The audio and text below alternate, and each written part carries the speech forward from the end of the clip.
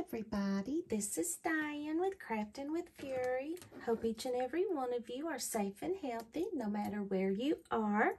I am coming here with my second project share for Queenacraft, and I will leave their link down below. And don't forget to use my code, which is Diane, and you can save 10% off of your next order. I'd really appreciate it. So let me show you. I've been a busy little bee today or this weekend. So let me show you what I created. Let me move everything out of the way, and we'll kind of do one thing at a time. Move that out of the way. We'll start with this one. This is I want to make sure that I call it the correct thing. It's the Halloween Square Spider Web dies, and it comes with 2 dies. It comes with this spider web here, and it comes with the word spooky. And this is a good size die.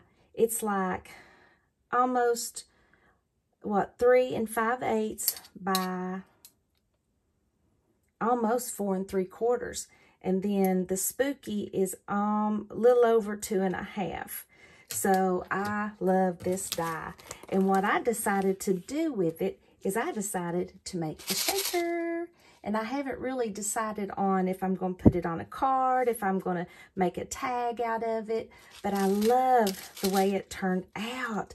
Look how cute that is, guys. Look how cute. I love it, love it, love it. I'm not real good at shakers, but we're trying. We're trying. I love it, love it, love it. So this is the Halloween Square Spider Web die. Look how cute that writing is. Love it. So there's my first thing I created. And this right here, these are the combined Snowflake dies. And they are beautiful. Look how pretty they are. They range anywhere from like a little over 1 inch to almost 1 7/8 inches.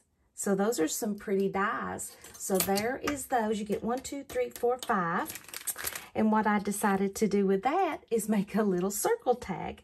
I think he turned out really cute. All I did was cut out a circle. I used those snowflake dies, and I layered them up. And then I had a sticker, and then I put some bling in the sky. So I thought it turned out super cute. So these are the snowflake, combined snowflake dies. There's that. And then the next thing I created was with these layered pumpkins. They're called Halloween pumpkin dies, and you get 3 dies with them. You get the shadow piece, and then you get the decorative pieces here and here. So you get 3 dies on that, and they are 2 3/8 by around 2 inches a piece. So that's a pretty good size. And what I decided to do was create a memory decks card. And so I put the pumpkins here, and I layered the black and the orange. I love that. And then let me show you the decorative ones. And here is what the decorative ones look like. Aren't those beautiful? I love those. So this is the Halloween pumpkin dies. That's what I did with those. And these are the, let me make sure I say right. These are the layered flower dies. And I wasn't really for sure what I wanted to do with these yet, so I just cut them out. And guys, you get 1, 2, 3, 4, 5 dies. And the largest one here is 2 3/8 and 2 1/4. And I bet that one's 2 1/4 by 2 1/2. So those are some good size flower dies. And look how pretty those are. I didn't use, those look like little starfishes to me. But these are the ones that I used that I layered up. I think those are so pretty, and look at that glitter. Love it, love it, love it. So these are the layered flower dies. So we got those. And put those over here. And this right here is the gift boxes dies. And it's one piece, but it looks like you got 3 different gifts. And it's 4 inches by almost 3.5. So that's a good size die. Love it, love it, love it. And what I did was, and I used these handmade wooden button pieces too, and I created a little box. And what I did was I cut the die out of this green paper, and then I glued it to a gold and fussy cut around it. And I just love the way that turned out. And then here is, let me see if I can get it. It says handmade, and I just created a little box. And I thought, what would be a gift? And I went, yeah, my Reese dark chocolate thins. If you've never had them, guys, you have to try them. They are delicious. So I thought that would be just a cute little gift, just put in a stocking. So that is these, now these little wooden pieces that says handmade, these are, I think there's three different,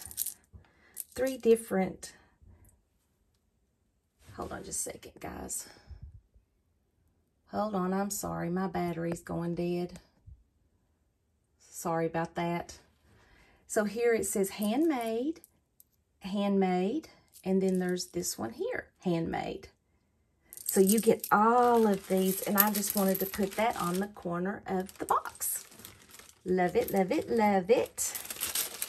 So there is the gift boxes. Now, guys, when I seen this, I knew exactly what I was going to do. I knew exactly. So this die right here is the Halloween clown die. And it is almost 5 inches tall. And he is 1 3/4 inches wide. And he actually comes with this little girl here, like he's a balloon. But what I did is I cut her off. And these here, love these, love them, love them. These are called the Halloween label dies, and you get one that says Nightmare Before Christmas and Happy Halloween. And so I used the Nightmare Before Christmas and just made a card. Isn't he cute? I love that. I'm loving the black and orange. Isn't that adorable? So these are the Halloween labels and the Halloween clown die.